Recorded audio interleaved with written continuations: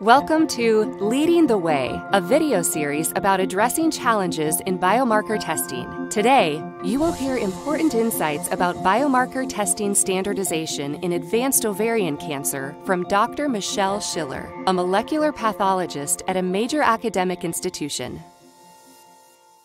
Hi, I'm Dr. Michelle Shiller, and I would like to share some helpful tips on how you can standardize biomarker testing.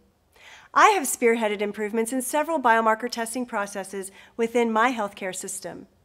I did this because while attending tumor boards, I realized that we often did not know which patients had been tested. Testing is a vital part of care, and without this information, we would not be able to make the most informed decisions for our patients. We wanted to ensure that everyone received the same high standard of care. So it became clear to me that we needed a better approach.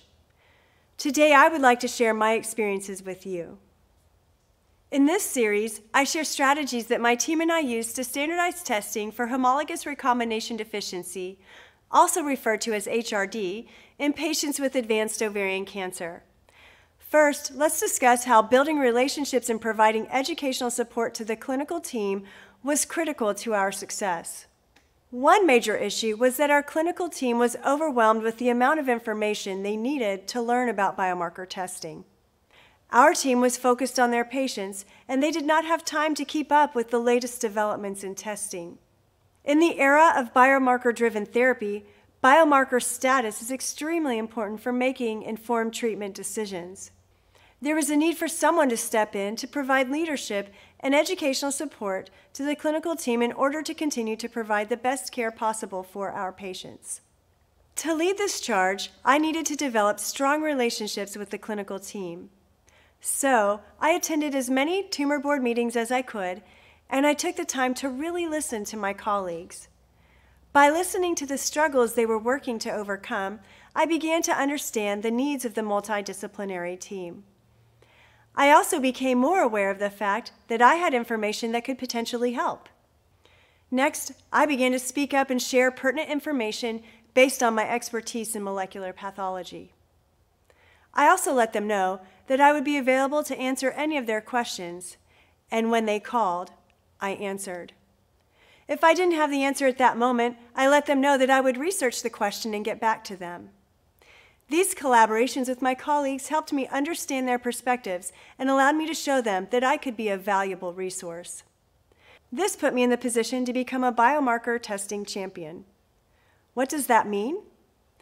It means being willing to stay up to date on the latest research, guideline recommendations, U.S. Food and Drug Administration approvals, and commercial laboratory capabilities. It means I believe testing empowers providers and patients to make informed decisions.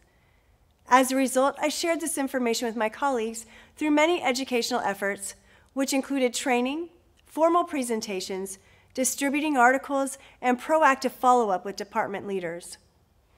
We had many discussions about how to move forward, and in order to adapt to the continually changing landscape, I follow up with the team regularly. When thinking about this role, you do not have to be someone with extensive training in molecular pathology. Any member of the team who is motivated and available to fill this role can take it on. I was able to earn my colleagues' trust because I took the time to understand their needs and challenges with respect to testing. This allowed me to strengthen our relationship so that I could drive change as a testing champion. Our multidisciplinary team was overwhelmed by the fast pace of the developments in biomarker testing. As such, I provided educational support that helped relieve the burden of keeping up with testing. To hear more about approaches to testing standardization, please click the link below.